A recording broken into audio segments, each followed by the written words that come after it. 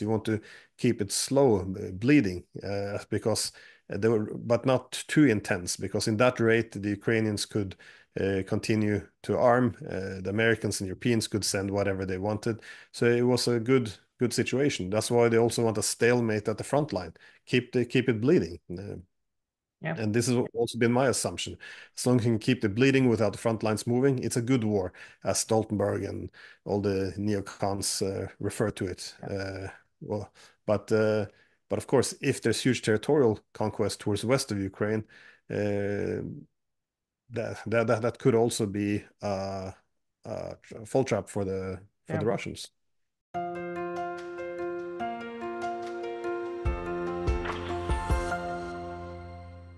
Hello, everybody. This is Pascal from Neutrality Studies, and today I'm again joined by Dr. Glenn Diesen, who's a professor at the University of Southeast Norway and an associate editor at the journal Russia in Global Affairs.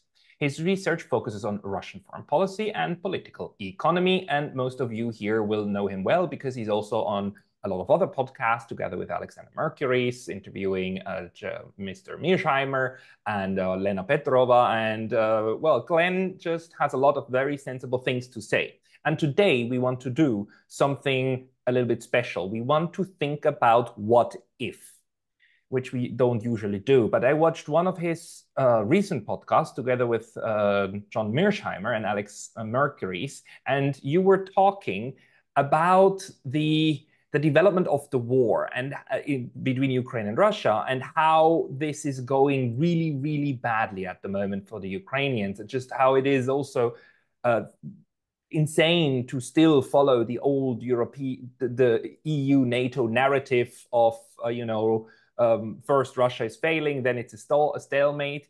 And it occurred to me that what if actually the neocons in the United States are on the same page as we are? And I want to lay this out for just a second. Glenn, before we take this, or before I give the microphone to you, what do we know by now about the neocons? We know that they are a fairly small circle of elites in the US, responsible for decision making in the Democratic Party, but also within the Republicans. And they're fairly small. And the Obamas, the Clintons, the Pelosi's, we know that they're insanely powerful because they're able to even get rid of a sitting presidential candidate. We know that these people have the highest offices and have the best, must have access to the best intel that empire can buy. These people might make mistakes, but they go through trial and error. And the Vietnam War, in that sense, is just an error. It's not terminal. No war that the US ever lost is terminal, because the one who really lost the Vietnam War, that was South Vietnam. Or you didn't win Afghanistan, or you left after 20 years, but then you continue going on and on. And we know that millions of dead people are not a problem to them, because let's remember Madeleine Albright's worth it, right? So this is it's a very, very bizarre mindset. And what if, in fact, these people are on the same page with us? Glenn, first of all, welcome again after this. And what are your thoughts? Oh, it's yeah, good to see you again. No, it's a big question what's happening within Washington, of course, now. And this is a puzzle, and it's interesting because in most research one looks for puzzles, and in this one, of course, I think it becomes from the available facts. The war has obviously been lost. It's well, going from bad to worse, and you can measure this in different ways. We can go into details why it's going from bad to worse so quickly as well. But uh, surely it would be in the interest of Washington and to put an end to this, to start negotiations. But still, what we often hear is this: Ukraine can still win, or it's actually winning, or it can be turned around.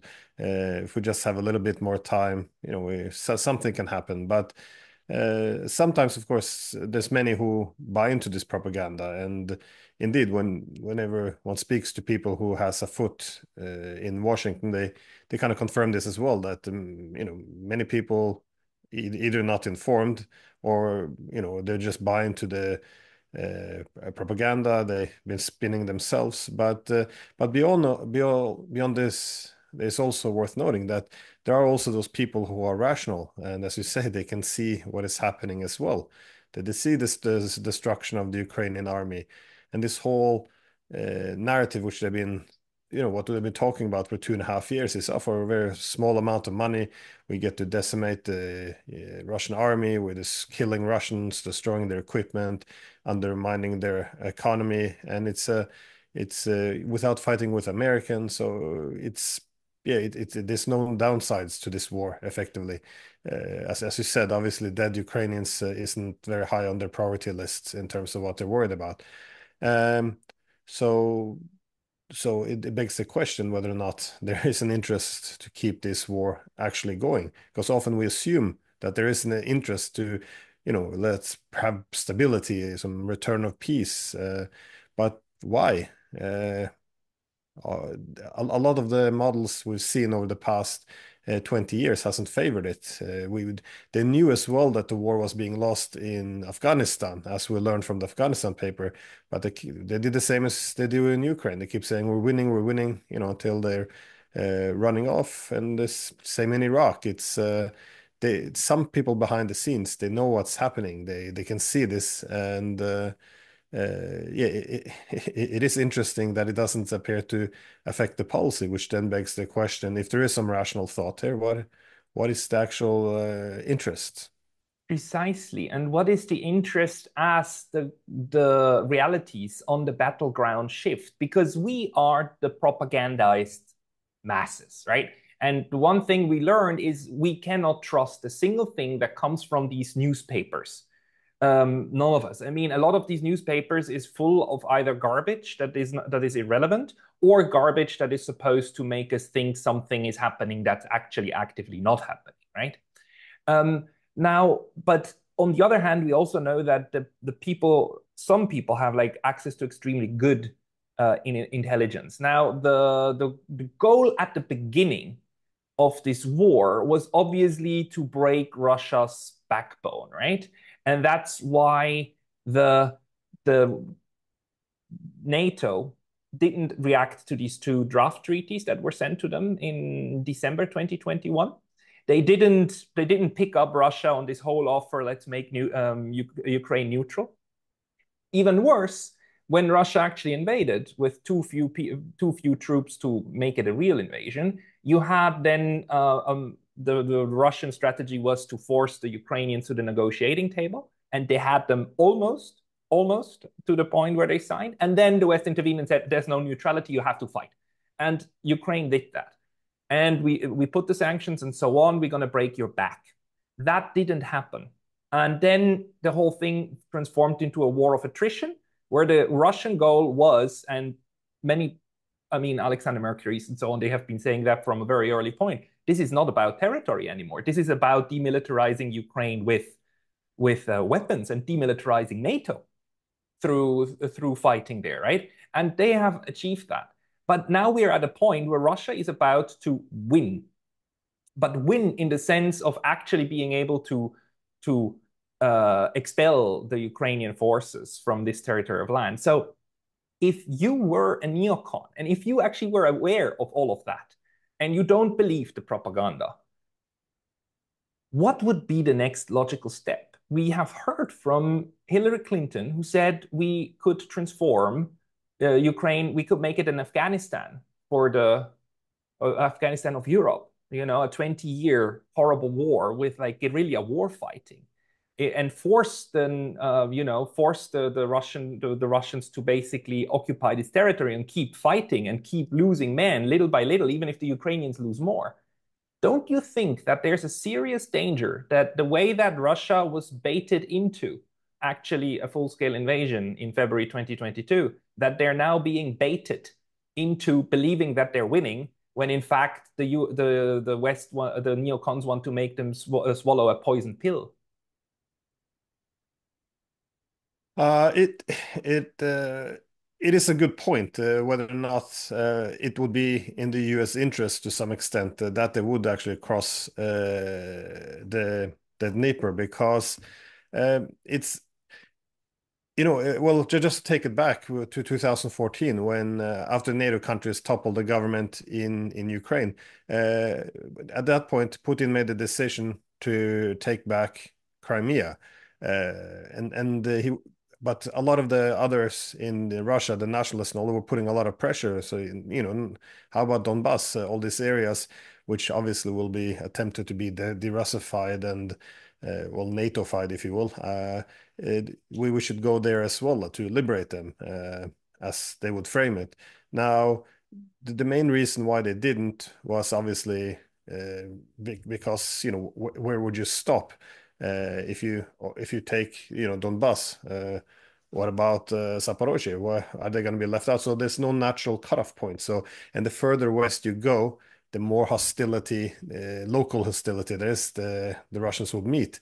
Obviously, in the Crimea, they're met with flowers.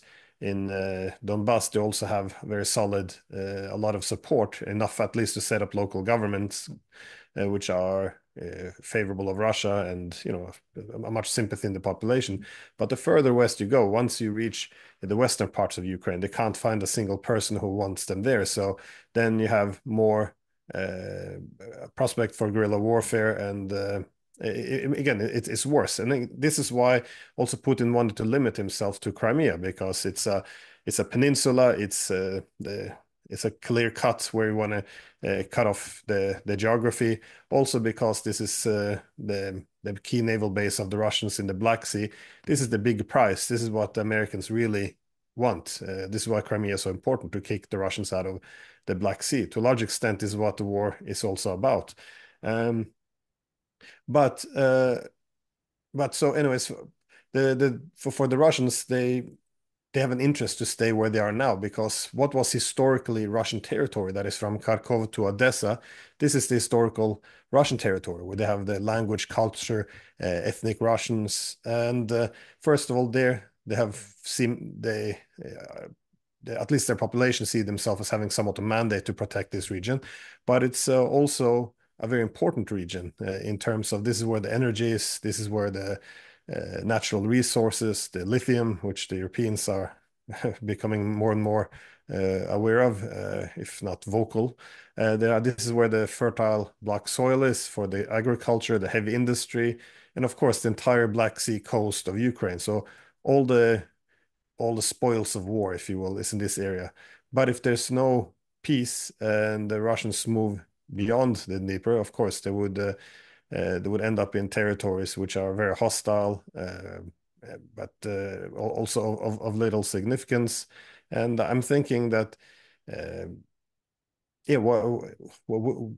it rather than agreeing to a peace with the Russians within where Russia maintains some presence, at least over some of the territories in these historical parts of Russia in the east of Ukraine, it's whether or not it's a greater interest of the United States to have more perpetual war with the if the Russians would actually end up in not that they would want to give up the western part of Ukraine, but have a peace where Russia gets part of eastern Ukraine, or perpetual war where the Russians are bogged down in the in the west of Ukraine. I think that the latter might be more in their interest. And you cited Hillary Clinton, and it's worth noting this is not recent. This is once at the time during the Istanbul peace agreements, when the Ukrainians and Russians, as you point out correctly, were close to a peace agreement.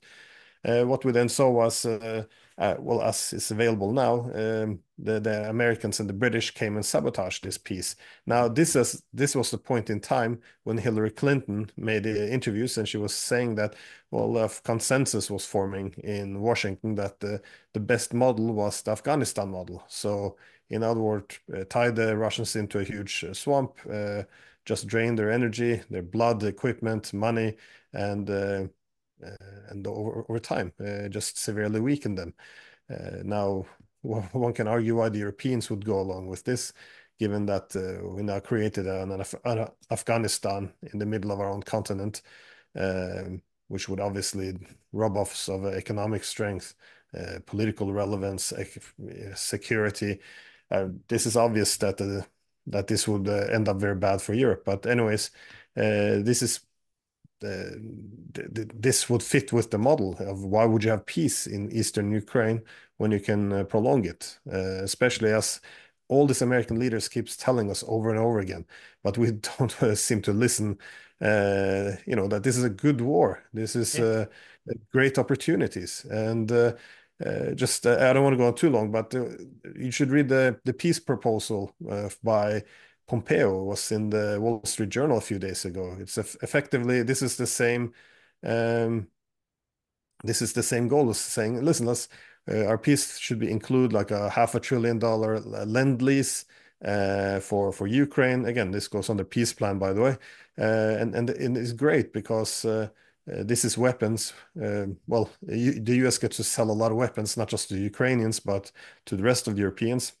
So the U.S. will build up its in military industrial base, its ability to produce all this weaponry, and not only the arms manufacturing doing well, but with this lend lease, the Ukrainians have to pay also in their resources. All of these weapons, are, of course, going to weaken a strategic rival, which is Russia. By perpetuating this war, you will have a NATO revived. Again, Pompeo also said new purpose for NATO. And lastly, I would say, well, this wasn't explicitly said, but implicit, as long as this war continues, not just the Ukrainians, but the Europeans will remain very loyal and obedient. And this is great in a time of economic rivalry with countries like China, because you don't want countries to go out and suddenly diversify their economic partnerships and trade with the Chinese especially on strategic industries, which the US are competing with. So there's a lot of benefits to keeping this war going. And so why would you end it?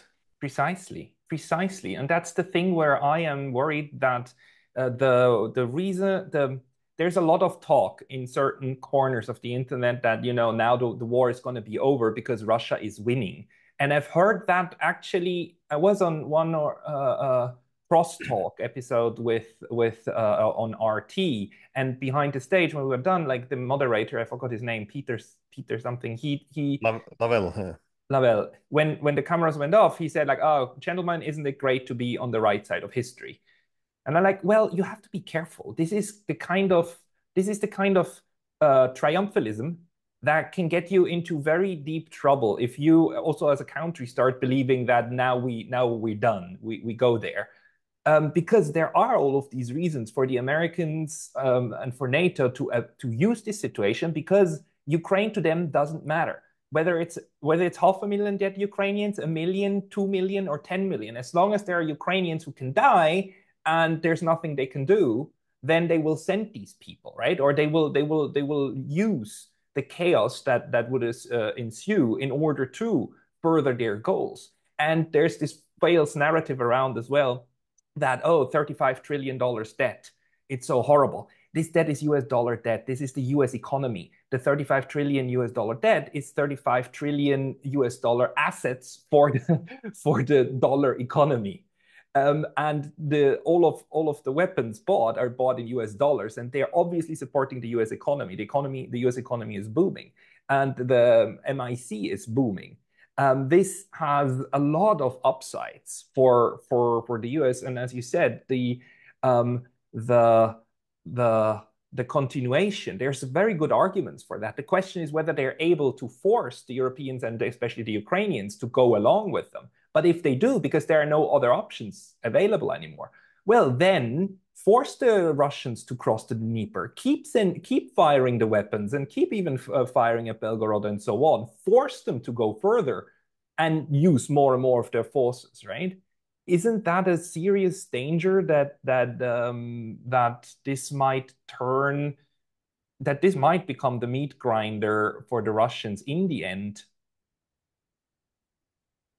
Well, they should definitely be careful if about the prospect of being lured into something, because I remember I went a few times to Russia in 2022, and this was the sentiment by many, because when they went into Ukraine in February of 2022, their main goal was just to show extreme military force, rush in, and then as we also had confirmed on the first day of the invasion, contact Zelensky and start negotiations because they never got the Minsk agreement through. And also, as our media never tells us, on the third day, Zelensky and Putin agreed to this. They were going to start negotiations.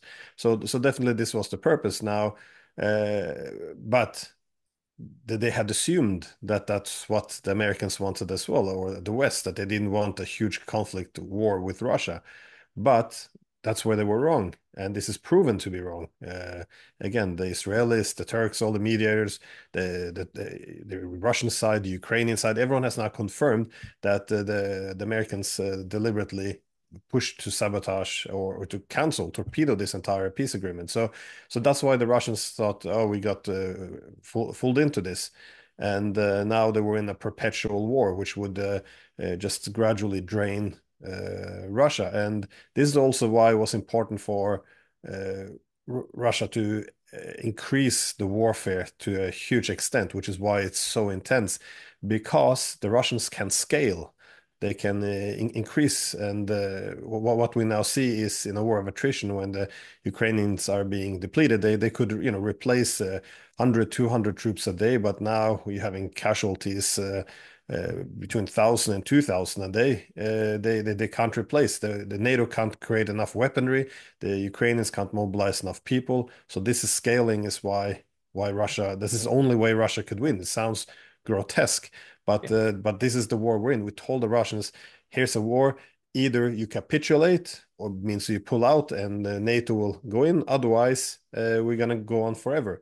And this is why we don't have negotiations. That's why we don't have diplomacy. So Yeah, and we know that NATO is not willing to go in itself, so they're not that suicidal, but they are.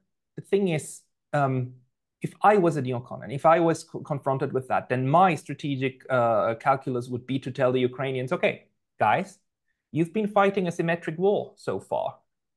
Smaller army against a bigger army, fine, but it's been symmetrical on the battlefield. Let's change that. We'll make it asymmetrical.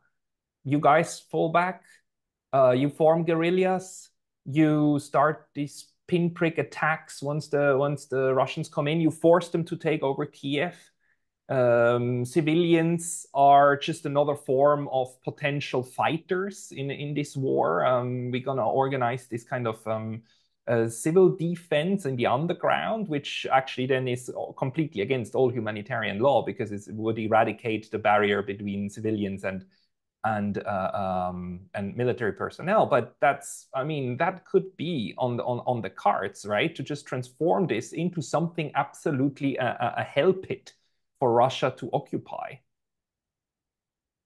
yeah, and this is also the dilemma for Russia, because if they want to defeat Ukraine, they have to continue to move inwards. Mhm. But as they also discovered when they went into places like Kherson or Zaporozhye, they, why if you're going to run these regions and have the proper logistics and everything you need, cooperation at the local level among the population.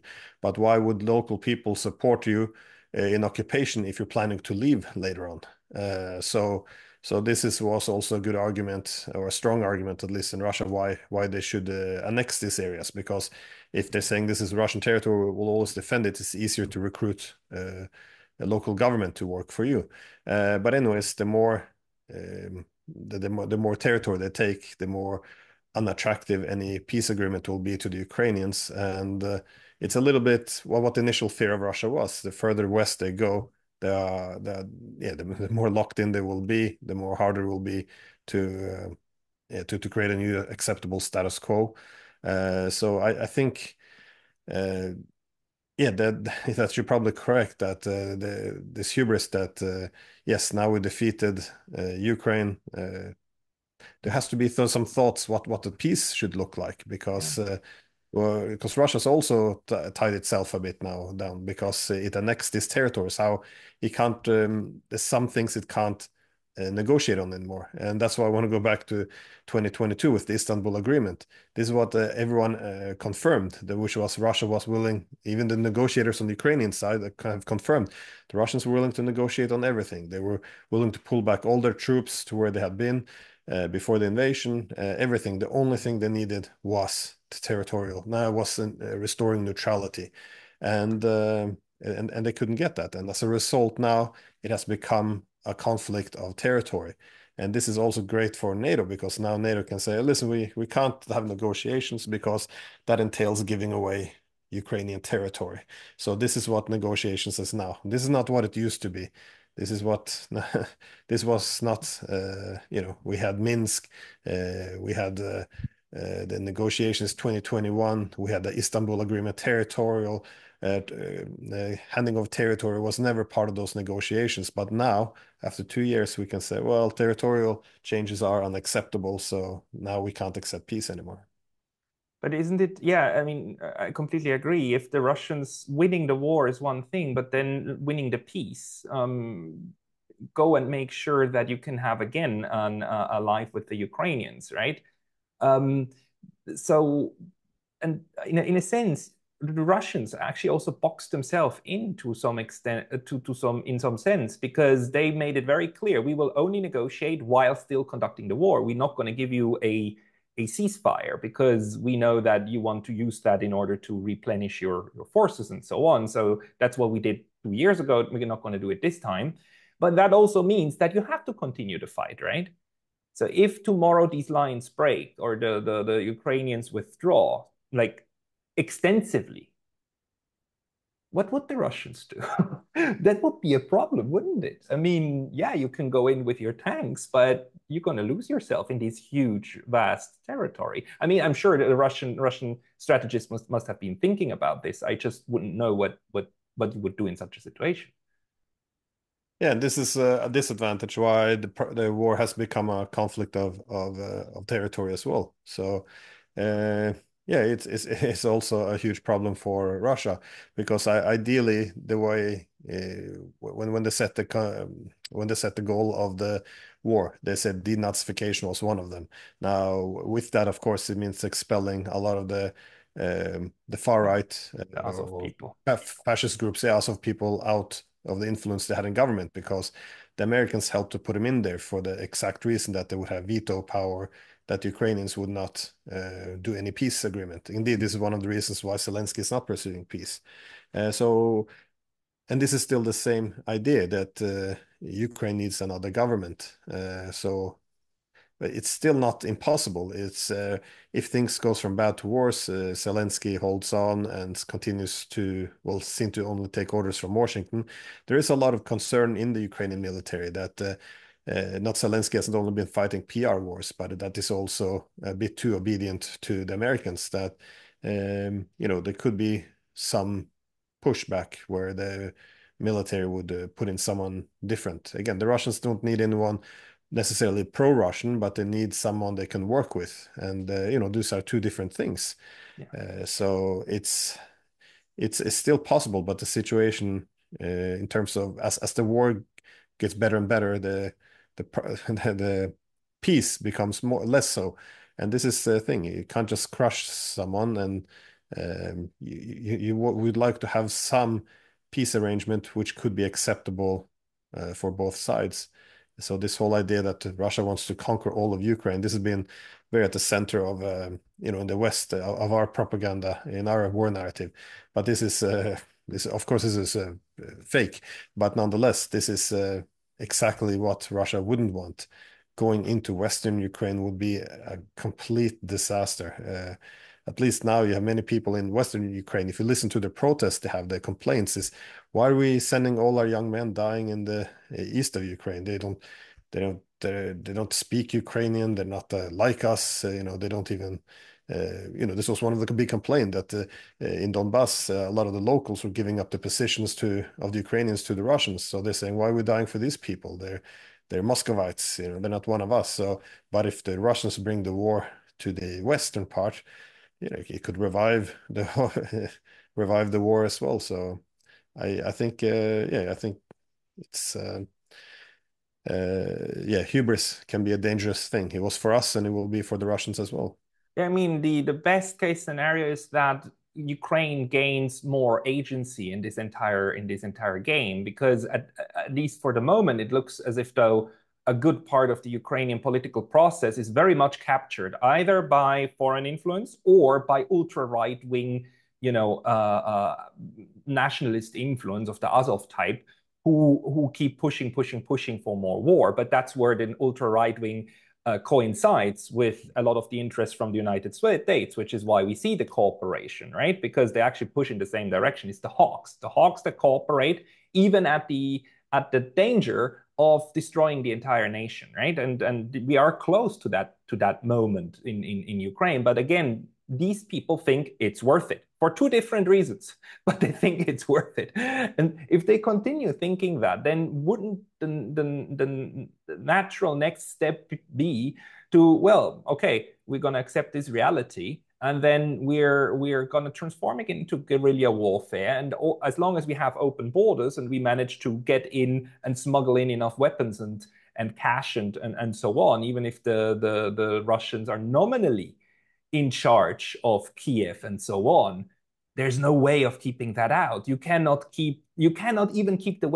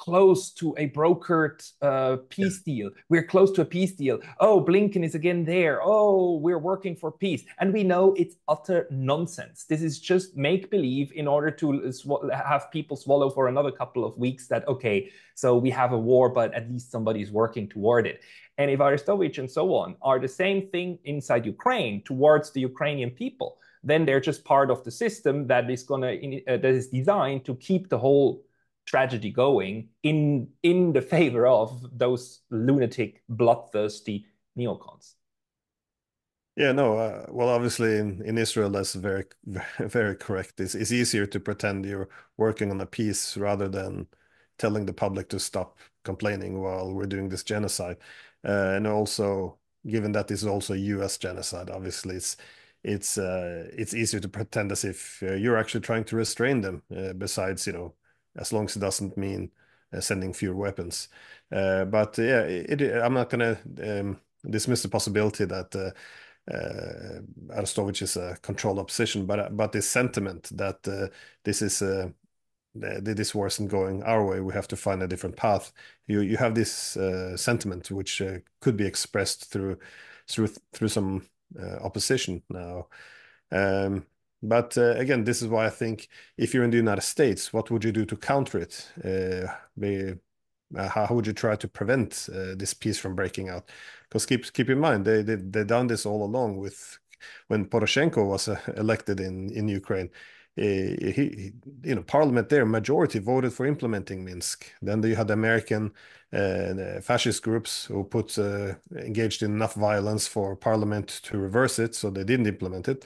And they did the same with Zelensky. Again, he won on a peace platform in 2019. And then what happened? Yeah, the same also fascist groups backed by the United States began to threaten him until he reversed himself as well. So this is why I think the basics of what could prevent a peace is, well, why would it be in the interest of the United States if you recognize this is the main actor? And I think if you want to look at some of the thinking in the US, I think you're probably also familiar with this Rand report from Yes. 2019. It's I would advise everyone to read it. It has title Extending Russia. It's written, Rand is a think tank known for the think tank of the intelligence agencies, and they wrote this in cooperation with the US, I forgot, some branch of the US Army. And anyways, the whole goal was how to exhaust Russia. 300 pages. So everything, and it's great to read now, 5 years later, because it's everything that's been done since. So they have to prevent the export of natural resources. So they mention Nord Stream over and over again. And they say we have to undermine the legitimacy of the Russian government, both domestic and abroad. They mentioned, people that could help on the inside. The Navalny is mentioned many times. How new weapon systems, yes, it escalates less security, but it drains Russian resources. They say, oh, we should fuel the conflict in Syria. This drains Russia. Regime change in Belarus, which almost happened the year after. Also destabilized South Caucasus, which they then defined as Georgia, Azerbaijan, and Armenia. Georgia, now the prime minister has said this. They're warning, hey, listen, the Americans through this, fake NGOs are trying to topple us to create a second front against the Russians.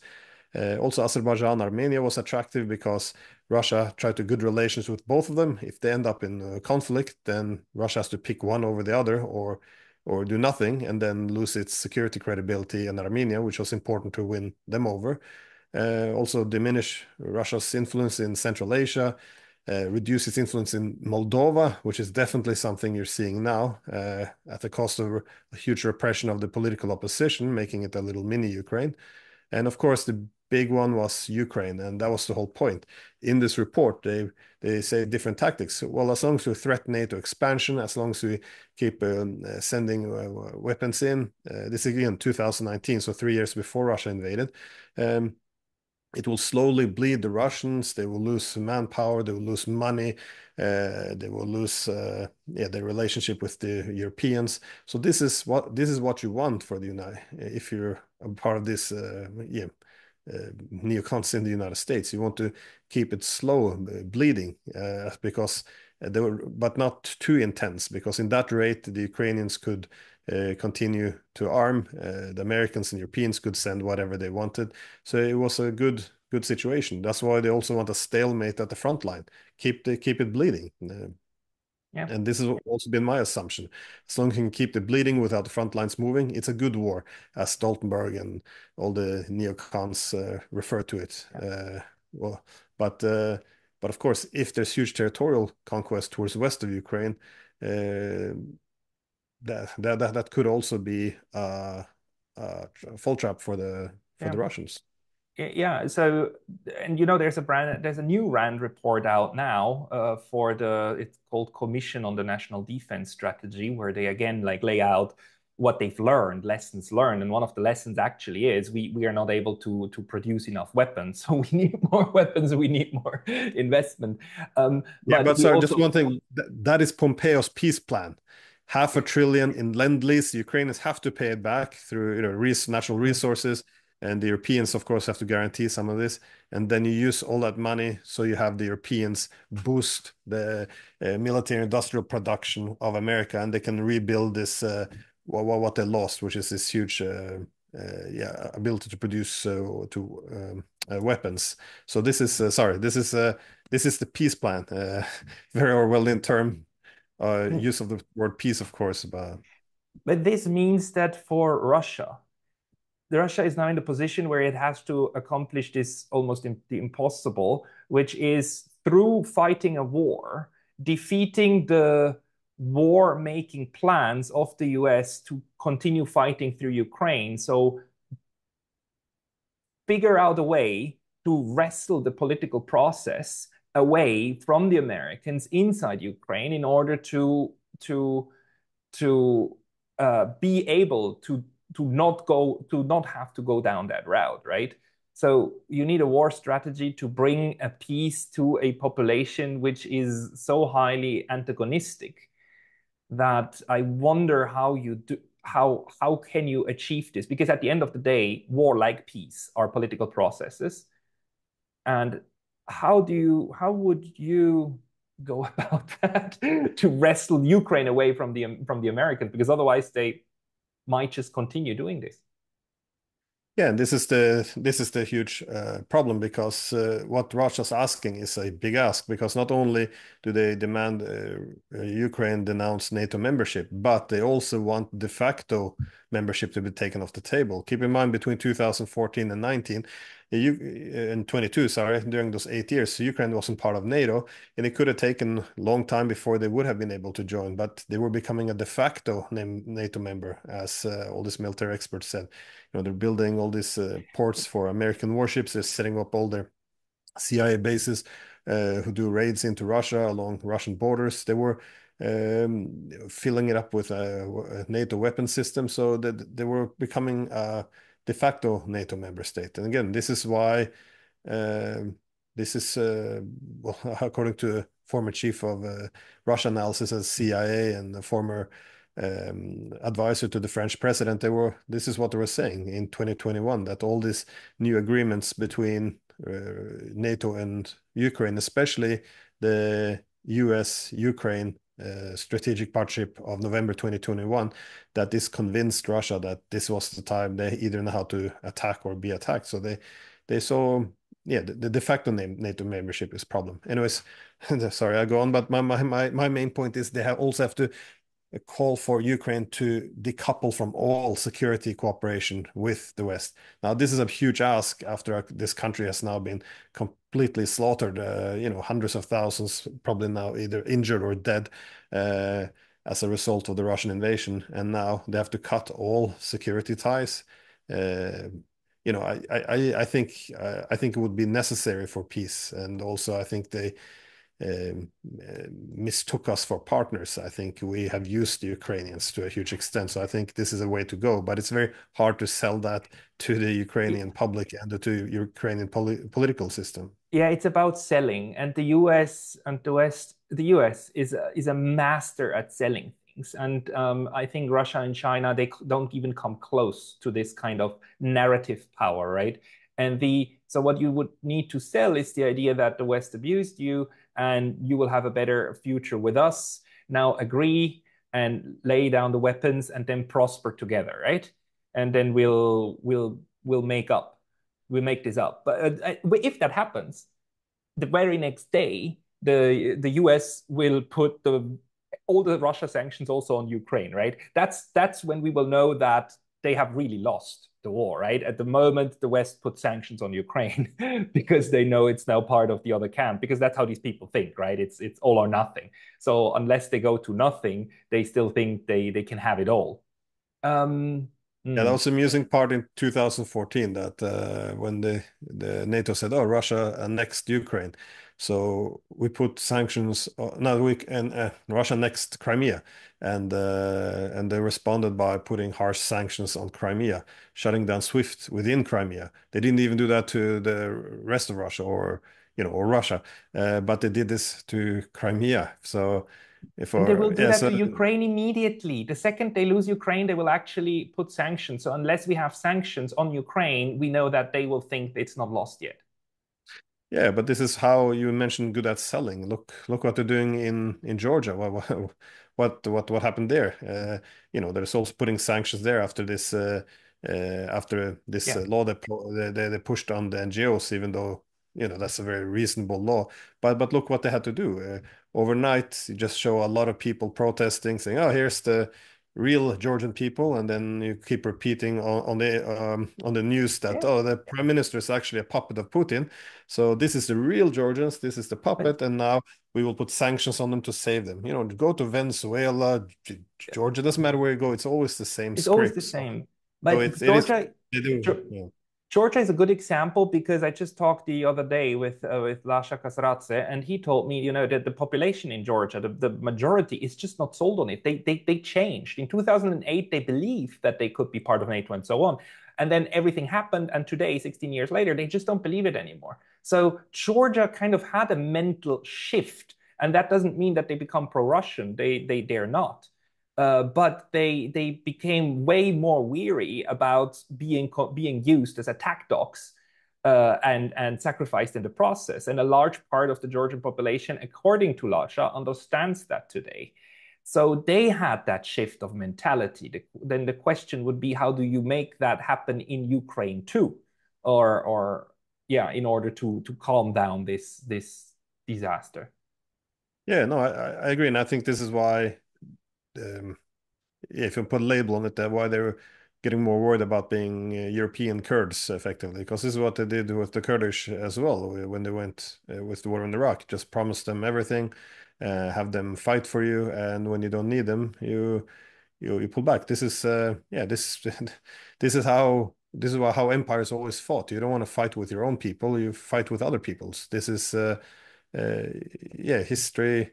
Also, Mark Twain, history doesn't repeat itself, but it rhymes. This is, yeah, well, some of this It's is almost it's identical. it's But strategy and it's yeah, logic. That's what you would do if you were the other guys. but I would say on one thing that it might not be possible for or ideal for the United States to continue this because before you mentioned that the American economy was booming, but yes, some areas like the arms manufacturers they're definitely booming, but in the United States. There's huge economic problems coming. If I think a lot is being held back because there's election time, but there's a huge crisis building up in the banking industry. They're going to have a lot of economic problems going forward. And I think that this was uh, one of the flaws of this logic when Stoltenberg or these American leaders keep saying, oh, listen, for only a small percentage of your defense budget, you can destroy Russia's or weaken Russia as a strategic adversary. Yes, correct to some extent, but this is this obsession with measuring everything only in GDP. But if you see, and this was also I noticed in this country, many people who are arguing who I talked to that, yeah, perhaps it was a good idea to use the Ukrainians a bit to weaken Russia. But look at the wider implications. Now Russia is or reorienting its economy to the east. It's enabling effectively China to develop an alternative economic infrastructure, a multipolar one. You're having the rest of the world now flocking towards it. This is, resulting in decoupling from American technologies and industries. You're seeing the de-dollarization. This is something yeah, would have been dismissed a few years ago. Now it's becoming a real concern. Now, Malaysia's going to join in as well. It's just that they're losing strategic partners now, and it's yeah, this BRICS especially now is worrying the Americans as well. So I think uh, this idea that you maintain a conflict with Russia when you also want to go to Asia, that they're pushing all their adversaries together. That's something Yeah. has to give. Of Yeah, course, their but goal was that's let's knock out the Russians, then we can take the Chinese. We'll go for everything. But if that doesn't work, I think it isn't working. I think that the economic cost for the United States will be immense. but that's why Uh, I'm so worried because all of this is rational and reasonable, and you and yeah. I we can understand it, and for you and I this makes zero sense. But these people think in they think in black and white, and they overestimate their own power tremendously. But that still leads them down the path of these very poor choices and these very bloodthirsty choices. And until and unless they lose political power, they will argue for that. And the problem with their political power is it's not one of the two parties. It's both parties and the administration, right? That they capture Yeah. at certain places. Yeah. And this is also why I feel, well, I don't think there's necessarily some great, evil plan behind everything. No. Everything's calculated in the US because I think it's more likely that no one's behind the wheel anymore, Yeah. or at least there's too many special interests pulling in different directions. One of the problems had in Afghanistan, by the way, because this idea was thought was reinforced yesterday because me and Alexander Mercurs, we had this discussion with Professor Theodore Postel. We spoke about before this recording, and he's a MIT nuclear engineer. What was that? My world just collapsed. My world just Yeah, came down. world Continue. did come down. It's a bad omen. But anyways, what I was gonna say is, this a missile expert, from MIT, but he also has this huge background from Pentagon. So he's quite interesting because he always asks for advice, be it Michael McFaul or these people who are quite central in pushing the missile defense policies, all of this. Anyways, what his main argument is when he talks to the political elites is that most of them they don't know what they're doing, they don't know what they're saying. And even when he was asked by people like Michael McFaul, because he was the main one pushing missile defense, very confidently saying why they wouldn't be able to negotiate with the Russians, how the system should be. And only from his questions, he said he doesn't know what he's talking about. He doesn't understand any of this technology. So, and this is something he said had degraded over years, especially over the past 30 years, that the expertise among the leadership is just gone. It's when they're communicating in slogans and catchphrases, they seem to be thinking in slogans and catchphrases too.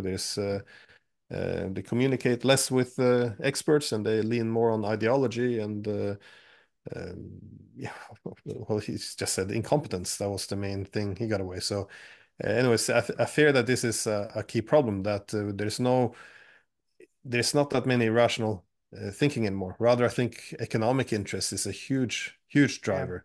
Yeah. And this was also the argument of George Kennan, by the way, towards the end of the Cold War. He was pointing out that if the Soviet Union would sink into the sea tomorrow and the Cold War would be over, we would have to reinvent a new enemy because all our industries, economy, the political system, everything rests now on this. And you see it. Look how much money the arms manufacturer have, how much money they make. Every almost every American top politician is on some board of some Raytheon or some military company. If they're not, all of these companies, arms manufacturers are funding the think tanks. And as Yeah. every American political leader uh, has some title, some position in one of these think tanks. So all the money goes through back to them. And this is the whole economic political system which has been built up. Yeah. It is a Cold War legacy, and we And haven't overcome. that's why this sucks so much. Russia and China cannot win against the militarism in the United States by military means because that only creates the feedback loop that feeds the whole thing. So it's really I don't know how to solve that because what you need in order to take away the oxygen from these people is you need peace. Then you have the arguments to starve them of the money they need in order to fight it. But even that didn't work during the post Cold War period. Um, but if No, you go if you use military means, you only feed that monster. yeah.